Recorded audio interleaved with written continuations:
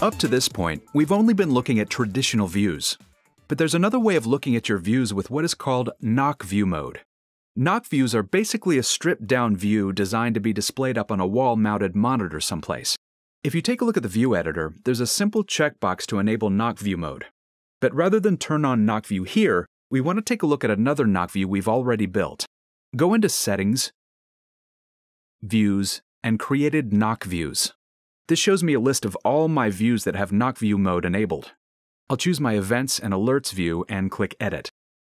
The first thing you'll notice here is that there's no difference between this view and any other in the view editor, except that NOC View Mode is enabled. And this view can be previewed as either a NOC view or a traditional view. The look of NOC views is different than traditional views, obviously, but in terms of how they function, they're not all that different. But one area where they are very different is in how they handle subviews.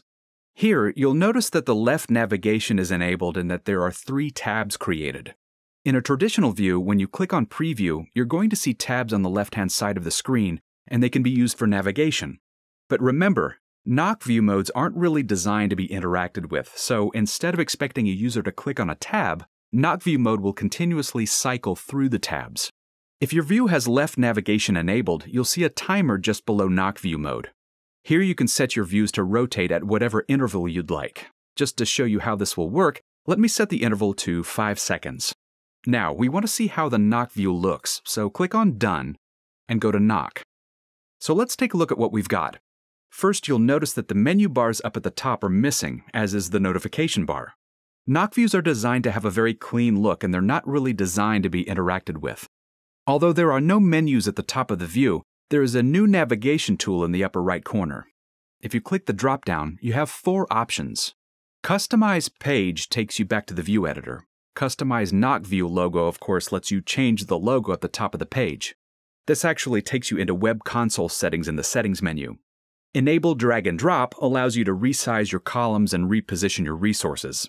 This is the same drag and drop functionality you have in a traditional view mode. There's nothing different here. It's just that in a NOC view, this capability is disabled by default. If I click on Exit NOC Mode, it will toggle between NOC View and traditional view mode. Notice the left navigation bar doesn't show up on the left of the view. It's gone.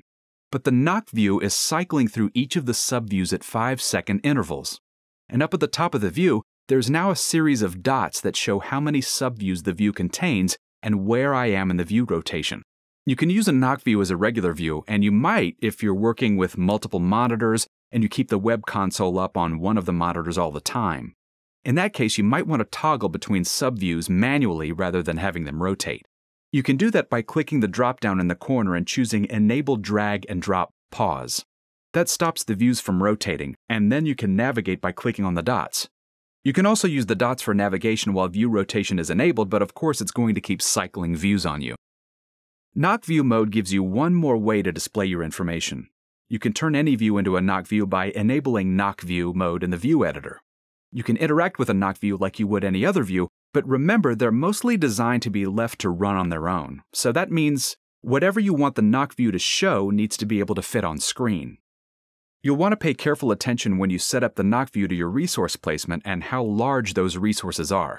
If you have resources that are running off the bottom of the page, you may need to think about choosing a different resource or changing the layout on the way you're displaying the information.